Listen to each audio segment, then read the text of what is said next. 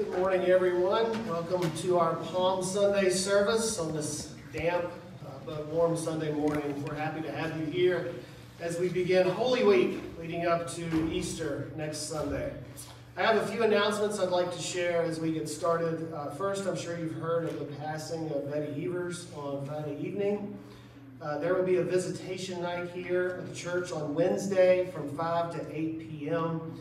And that will be followed by a service here on Thursday afternoon at 2, and then a graveside service at Calvary. The family invites you, if you're able to attend, and please keep Betty and Gary, Rhonda, and Amy and their families in your prayers. Also, we'll be having an Easter egg hunt next Saturday the 3rd at 10 o'clock in the morning for our church family as well as for the children throughout our community. Please be here if you can and spread the word. The men's group will meet tonight at 6:30. If you're able to help with some yard work for an elderly member of our community, please see Fred Taylor. And please keep Martha Jane Lavender in your prayers, as she'll be having a bit of surgery this week. Lastly, we'll be having our Good Friday service this coming Friday at 7 o'clock. So please try to be here for that. Sue, do you have anything? Just a couple of things. Creative Worship Team meets tonight at 7. Our friend of the week is Ola May Coffee. Please remember her. We still need some candies and so forth to fill our Easter eggs. The family ministry team is going to meet on Tuesday, this coming Tuesday at 7 here at the church to do final plans for Saturday's Easter egg hunt. So if you can make some donations of those candies, we'd appreciate it. Also, we have some flyers there that the team asked if you can pick some up and pass them around the community, post them a few places this week. That would be great help to us. There are some flyers in the back vestibule and some up here on the front row. I think that's it. And we'll begin worship this morning by hearing a video by our worship orchestra down at the cross.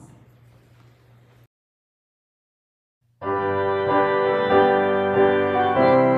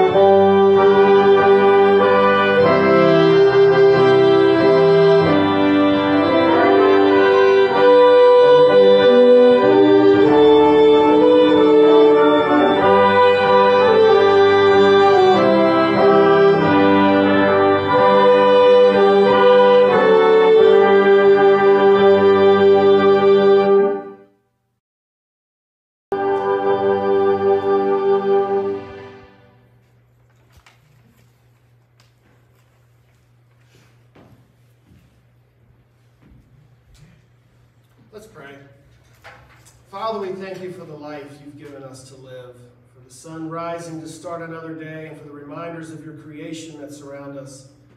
When we witness a beautiful mark of your creative hand, let us remember that Christ was with you too when the world began, and the sound of your voice. He came to earth and watched the same sunrise we now see. He looked into the stars and now looks down upon us prayerfully with love. With grateful hearts, we praise you, God, for who you are and who we are in you.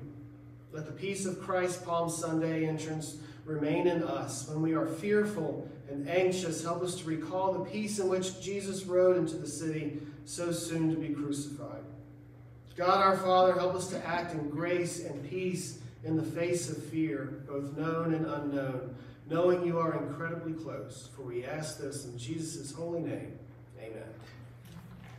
As we consider the sacrifice that Jesus made for us, our praise team shares a video, a song entitled "The Nails in Your Hands."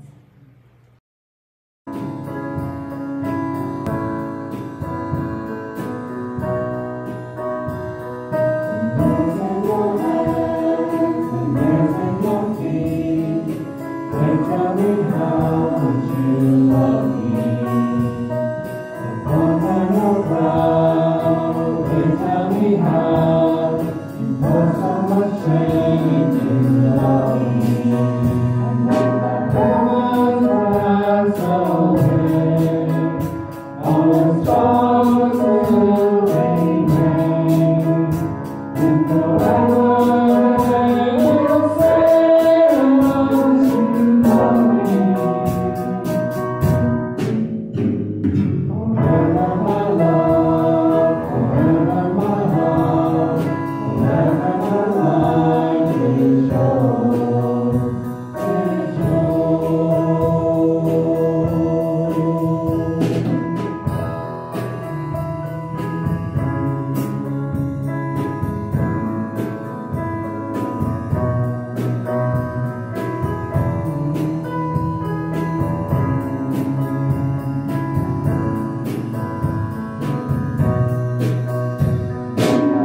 Heavens pass away, all your stars will remain, and forever they will say how much you love me. Forever my love, forever my heart, forever my life is yours, is yours.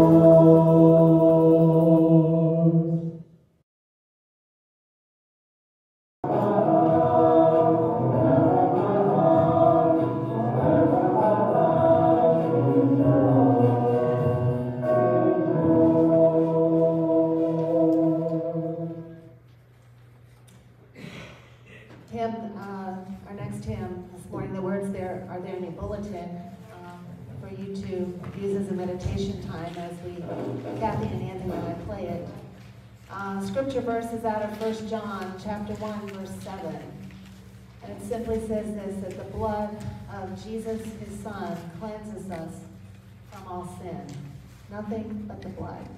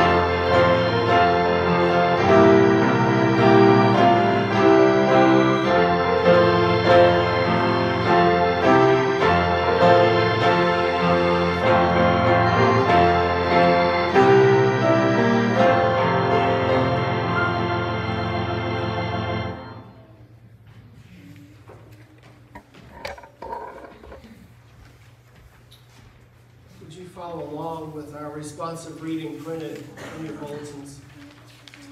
I will praise the Lord at all times. His praise will always be on my lips. I will boast in the Lord. The humble will hear and be glad. Proclaim with me the Lord's greatness. Let us exalt his name together. Yours, Lord, is the greatness and the power and the glory and the splendor and the majesty, for everything in the heavens and on the earth belongs to you. Yours, Lord, is the kingdom, and you are exalted as head over all. Riches and honor come from you, and you are the ruler of everything. In your hand are the power and might, and it is in your hand to make great and to give strength to all. Lord my God, you have done many things. Your wonderful works and your plans for us, none can compare with you. If I were to report and speak of them, they are more than can be told. Lord, your name endures forever. Your reputation, Lord, through all generations.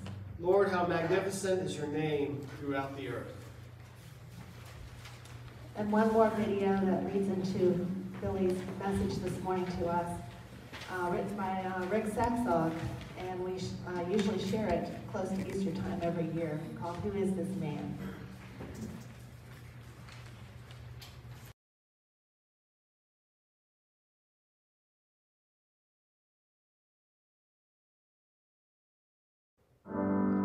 Who is this man who spreads the word of love, who preaches to 5,000 of his kingdom above? Who is this man? Claims to be the Lord, who walks among the sinners, who pleads in the poor. Who is this man?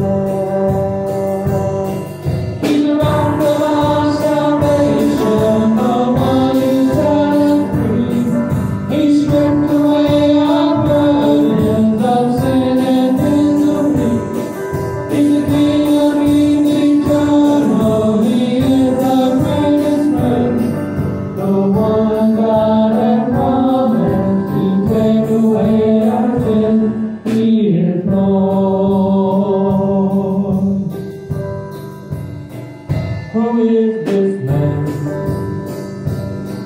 who stands before the crowd, refusing to deny his claim? He's the Son of God. Who is this man who's been beaten, flogged, and cursed, carried his cross to Calvary? Nothing could be worse. Who is this man?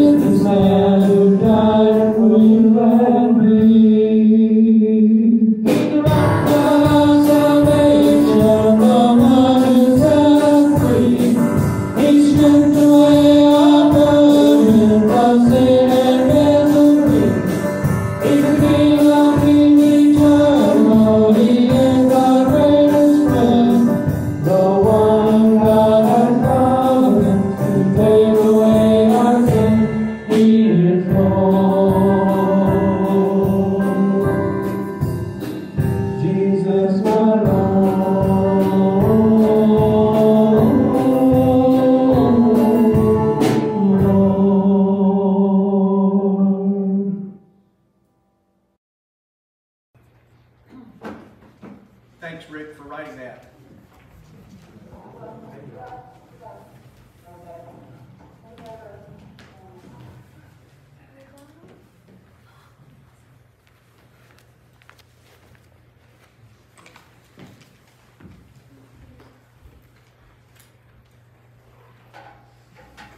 It's hard to think of a time I love more than Christmas, but Easter might be one of them, especially this Easter.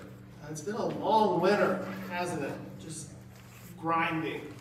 There are times in life when all you feel like you can do is just put your head down and take one step at a time. Just try to keep going. That's what this winter's felt like for most of us.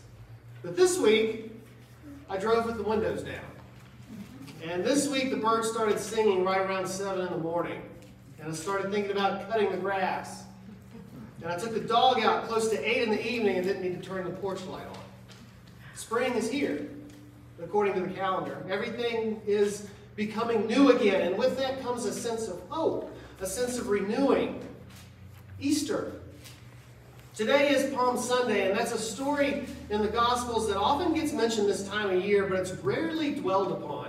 There's almost a checklist of Easter things for preachers to cover. You have to talk about Palm Sunday and Good Friday and Easter Sunday, and that's just the Easter story as a whole. The problem, though, that we can all run into as Christians is that we've heard these stories over and over. It's almost like the Nativity story at Christmas. We've heard it so many times that it's hard to see it with fresh eyes.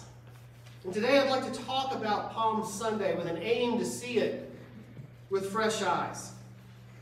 This is the story of Jesus' triumphal entry into Jerusalem. It's the first major event of his last week on earth. But this story that's so familiar on the surface is also so deeply filled with symbolism about who Jesus is and what he came to do. It shows him as both the Savior of the world and the teacher of us all. Read with me from the Gospel of Matthew, chapter 21, verses 1 through 14. Now when they drew near to Jerusalem and came to Bethphage, to the Mount of Olives, then Jesus sent 2 disciples, saying to them, "Go into the village in front of you, and immediately you will find a donkey tied, and a colt with her. Untie them and bring them to me. If anyone says anything to you, you shall say, the Lord needs them, and he will send them at once." This took place to fulfill what was spoken by the prophet, saying, "Say to the daughter of Zion, behold, your king is coming to you, humble and mounted on a donkey, on a colt, the foal of a beast of burden." The disciples went and did as Jesus had directed them. They brought the donkey and the colt and put on them their cloaks, and he sat on them. Most of the crowd spread their cloaks on the road, and others cut branches from the trees and spread them on the road. And the crowds that went before him and that followed him were shouting, "Hosanna to the Son of David! Blessed is he who comes in the name of the Lord! Hosanna in the highest!"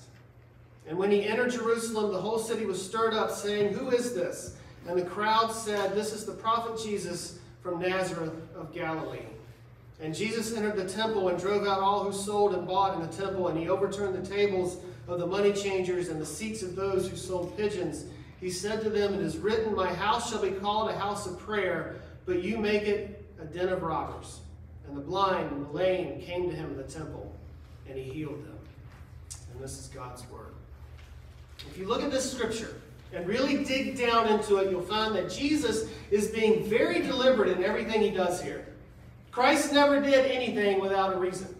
Every action he took and word he said carried a deeper meaning, and you won't find many places in the gospel where that's more true than this one. Jesus is carefully choosing exactly how this scene unfolds because it's deeply symbolic. He's trying to teach us 3 things about who he is and what his purpose is, and it's this: he's a Savior who will confront us, a King who will confuse us, and a Lord who is coming for us. This passage tells us something about each of these 3 features of Christ. Let's take a look at them one at a time. First, he's a Savior who will confront us. If you look back through the beginning and the middle of Jesus' ministry, you'll find the same pattern being repeated over and over. Jesus will heal someone of some terrible condition or disease, and then he'll say what? Don't tell anybody. Same thing every time. He might say something like, go show yourself to the priest, but don't tell anybody else. Don't tell anybody what I've done for you. And that seems strange on the surface, doesn't it? Because if you're starting out a ministry and you're the Savior of the world, wouldn't you want people to be talking about the things you can do? Word of mouth would mean everything, right? That was true then, and it's true now. But here's Jesus healing people and performing miracles and saying, shh. He's trying to limit what people say about him publicly. All through that part of his ministry, Jesus is preaching and performing miracles. He's telling parables. He's healing the blind and deaf and lame. He's telling his disciples that he's the Messiah. But he's trying to keep word of that from spreading among the people. Why is that? Because the more people make these great claims about him, the more pressure is going to be put on the religious and the political leaders to stop him. If Jesus is going around preaching and teaching and spreading the gospel, that's one thing. But if he's performing one miracle after another and people are telling everybody about his power, and if word starts spreading that the Messiah has come, then the authorities are going to be pushed to arrest him. At best. Or worse, kill him. Because then he's more than a prophet, isn't he? Then he becomes a threat to their power. Jesus couldn't let that happen just yet. It wasn't time. He had a lot more to do. But that changes right here as he's coming into Jerusalem. In Matthew chapter 20, right before this, we have a very short but meaningful interaction between Jesus and two blind men. Jesus and his disciples are leaving Jericho, heading toward Jerusalem, and a great crowd is following them. Two blind men are standing by the roadside, and when they hear that Jesus is passing, they cry out, "Lord, have mercy on us, Son of David." Son of David. You know what that's a term for? That's a term for the Messiah. The crowd rebukes them, says, "Be quiet." But the men cry out even louder, "Lord, have mercy on us, Son of David." And Jesus stops. He asks the two men what they want him to do, and they answer that they want their eyes to be opened. So Jesus heals them of their blindness, and the two men follow him. But you know what Jesus never says here? He never says, "Don't tell anybody." That's all over. No more keeping quiet about things. The time has come for everybody to know who Jesus is. And now as Jesus and the disciples and this huge crowd come near Jerusalem, Jesus sends two of the disciples on. Verse 2, "Go into the village in front of you, and immediately you will find a donkey tied and a colt with her. Untie them and bring them to me." Everybody else is walking into Jerusalem. Jesus rides it. Now, for the first time, he's publicly placing himself above the rest of the people. He's showing them that he's somebody far more powerful, far more important, far more influential. Word of his coming spreads. The crowds that are walking with him into Jerusalem are met with more crowds of people coming out of Jerusalem, wanting to meet him, wanting to take part in this, wanting to welcome Christ in. Verse 8, "Most of the crowd spread their cloaks on the road, and others cut branches from the trees and spread them on the road." They're welcoming Jesus not as a prophet, as the Messiah. Verse 9, "And the crowds that went before him and that followed him were shouting, 'Hosanna to the Son of David. Blessed is he who comes in the name of the Lord. Hosanna in the highest.'" Hosanna. We say that word a lot at Easter time, don't we? We sing that word and we pray that word, but do you know what that word means? You know what Hosanna is translated as? It's not Lord. It's not Messiah.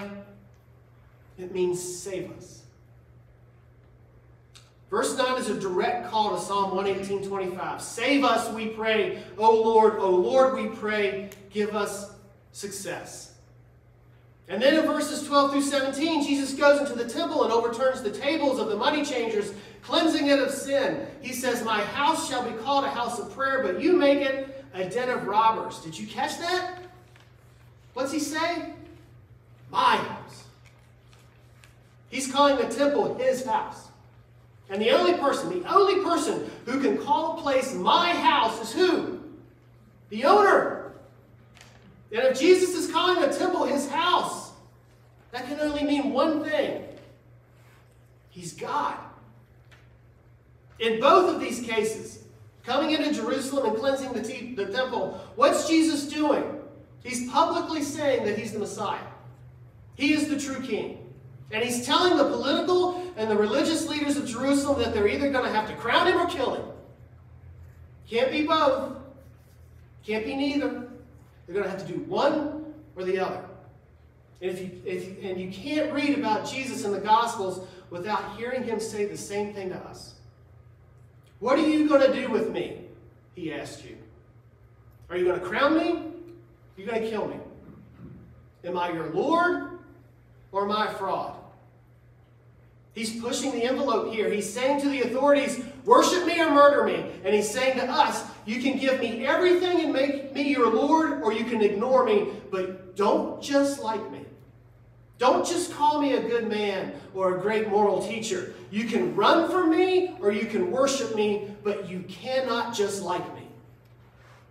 Because you see, you can't separate Christ from who he is. You can't do that to anybody.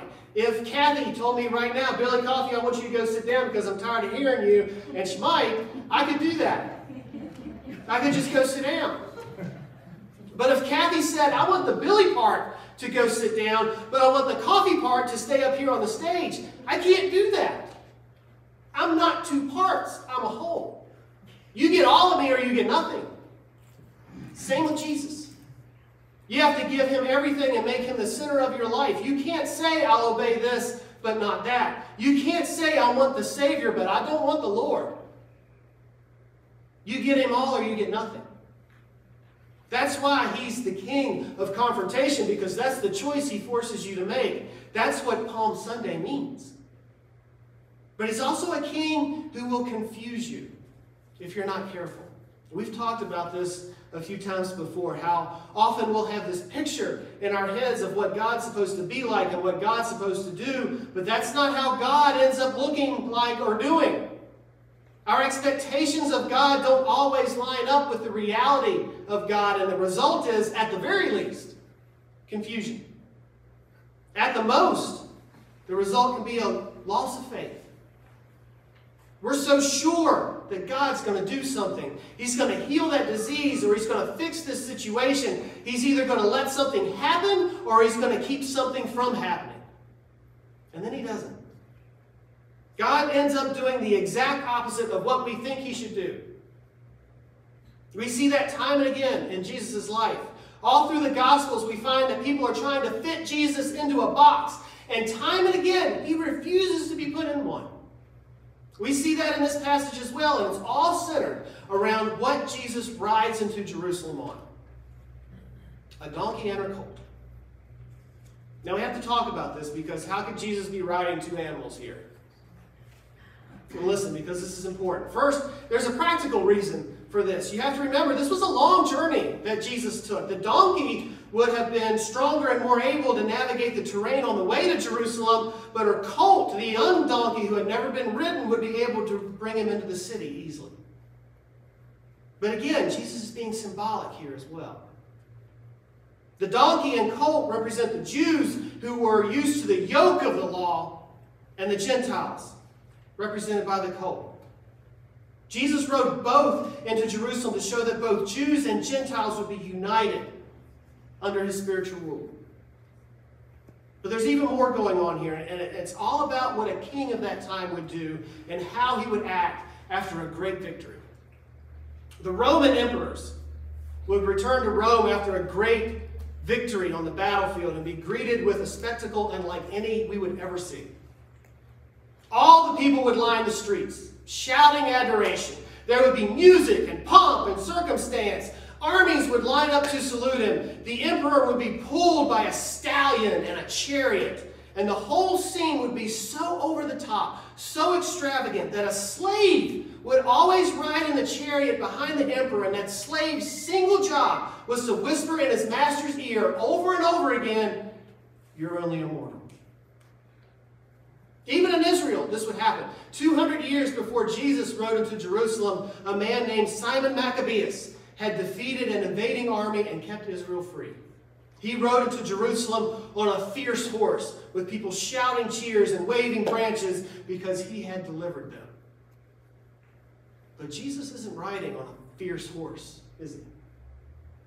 He's riding on a donkey. That's kind of comical, really, isn't it? He's turning everything on its head. It's a very deliberate choice, and we see in verse 4, it's actually the fulfillment of a prophecy from Zechariah. Jesus isn't coming into Jerusalem as a conqueror, not a victor. Certainly not as the sort of king that people would expect. Why is he making this triumphal entry by arriving in such a gentle way? Because he's telling us something about himself and something about us. Jesus isn't coming in to rule. He's coming in to save. And he's not coming to save by taking power and by killing. He's coming to save by losing power and dying. He's going to triumph through weakness so that his followers, you and me, can come to salvation only by repenting and admitting our needs. And that is so important. We're not saved by our good works. We're not saved by a strong Savior, at least not in the sense that we think of strength. Jesus didn't say, look at how I live my life, look at how moral and good I am, and then you live in the exact same way because that's how you get to heaven. That's what a lot of people think, and they're wrong. Jesus didn't say, do good works and be like me, because that would only mean salvation would be for the strong. And a lot of people, most people, me, are not strong. That's why salvation is so dependent on grace. It's free in spite of our sins. It's free because we're weak. It doesn't make much sense. It could be a little confusing if we're not careful, because it's certainly not how we would expect an all-powerful and all-holy God to act. But it's how a loving God would act. Because a grace that's free is a grace that allows anyone to reach heaven. But here's the point about us too. Here's where God most often confuses us. Or to put it more exactly, here's where we most often get confused about God. What is this crowd welcoming Jesus into Jerusalem? What are they expecting? Because they have to be expecting something from him, right? We all go to God expecting something. We all go to God because we think we need something. We all go to God and say, you need to give me exactly what I think I need from you. These people lying in the streets of Jerusalem, what did they think they needed from God? They were shouting, save us! But save us from what? From the Romans. They needed God to bring judgment on their oppressors, when what they really needed was someone who could bear the judgment for their own sins. They thought the Romans were ruining the world, when in fact their own sins were ruining the world just as much. They were thinking of the now. God was thinking of eternity. They were thinking about the end of Roman rule. He was thinking about the need to bridge the gap between heaven and earth so that Christ could return one day and put an end to evil without putting an end to you and me. That disconnect of what we think we need from God and what God knows we need from him is exactly why, right here, people are waving palm branches and laying down their cloaks, but in a few days they're going to turn away. That disconnect is exactly why in this passage people are shouting, Hosanna. But in a few pages, those same people will be shouting, crucify him. Palm Sunday is the perfect story of the constant struggle we all face between what we think we need and what God provides us. What we think we need is almost always shallow. What God knows we need is always deep. That's why God will always exceed our expectations in the long run, but the short run can often look very confusing. Remember that when you come to him in faith, he will always give you what you need, but he will often confuse you in the way that he does it, and he will always exceed your expectations in the end. Remember this, because this is so very important. God always gives you exactly what you would have asked for if you knew everything he knows. If you learn that, if you keep that one point in mind, then you're going to live a contented life. If you don't learn this, then you'll always be struggling with him. We'll always come to God with those needs that are right on the surface. He'll always respond by going straight at the root.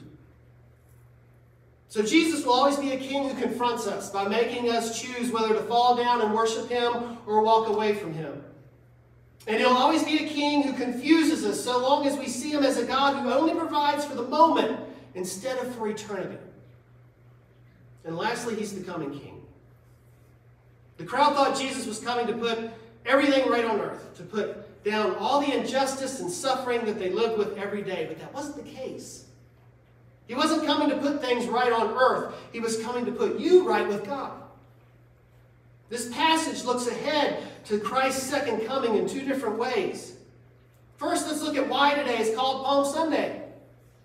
The crowd did more than place their cloaks on the road for Jesus to ride over as he came into Jerusalem. They also cut branches from palm trees and laid them out or waved them as he passed. And what does this mean? We get a glimpse of that in Psalm 96. Listen to Psalm 96, verses 10 through 13. Say among the nations, the Lord reigns. Yes, the world is established. It shall never be moved. He will judge the peoples with equity.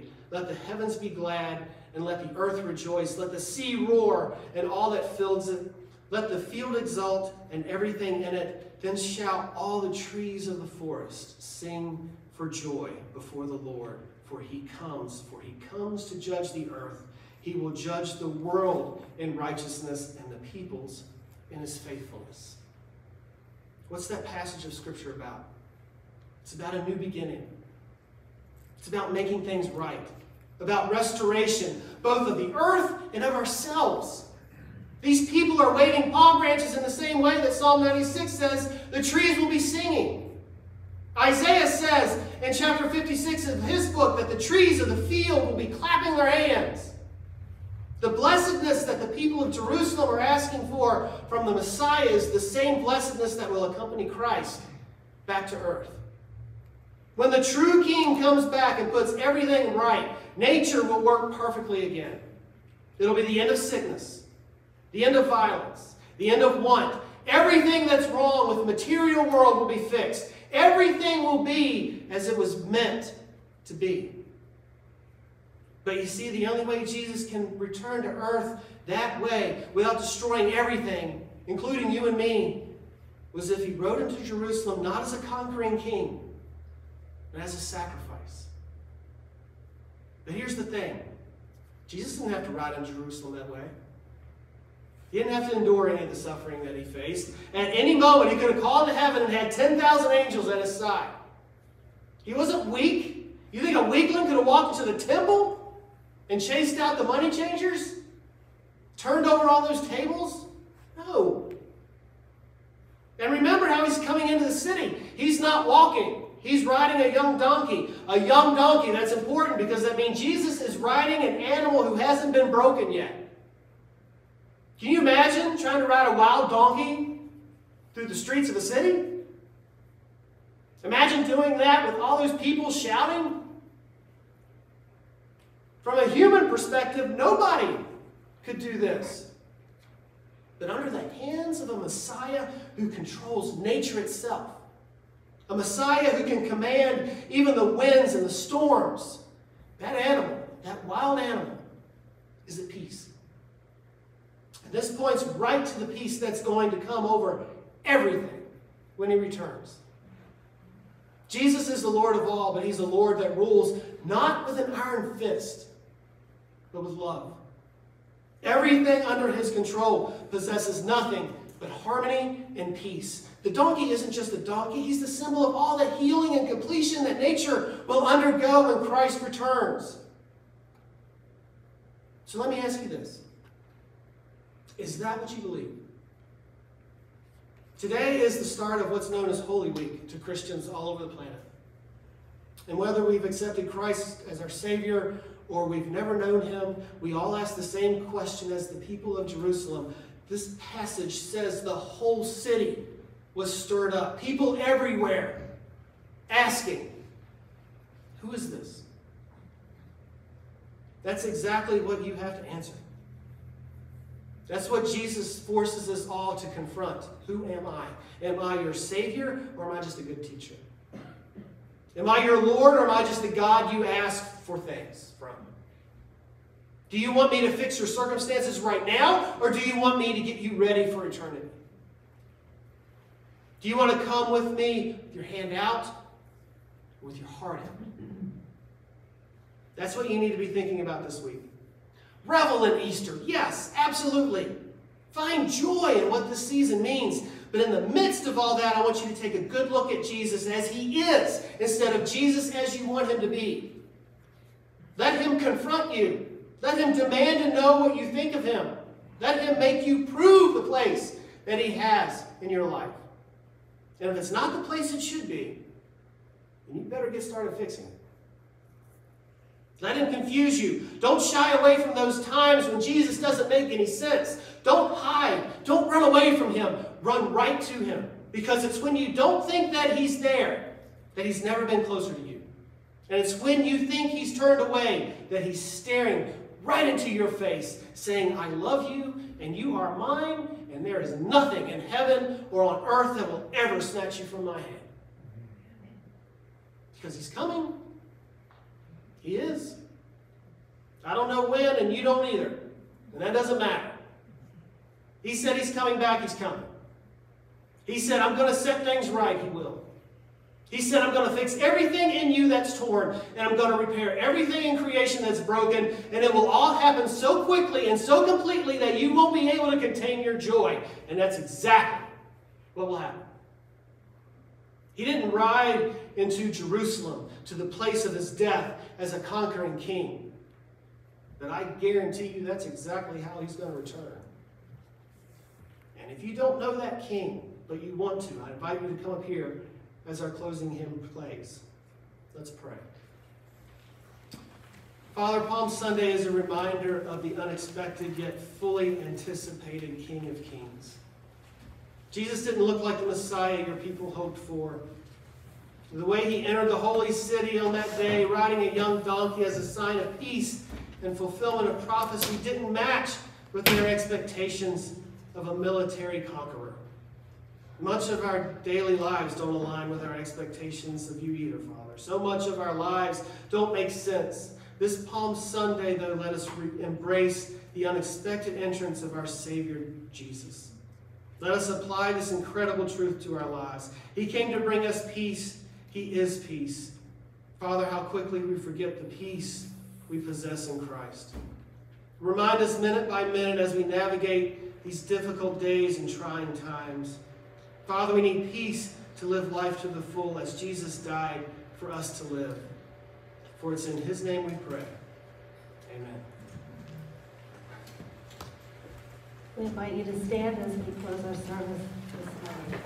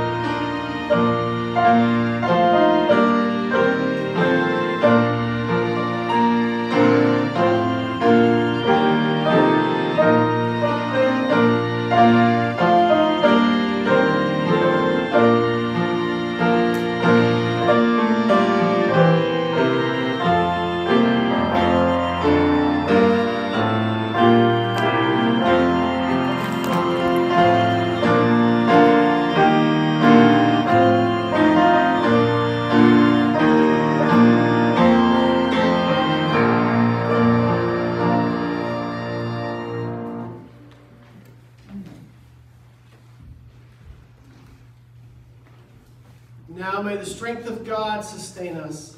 May the power of God preserve us. May the hands of God protect us. May the way of God direct us. May the love of God go with us this day and forever. Amen. Have a good week, everyone.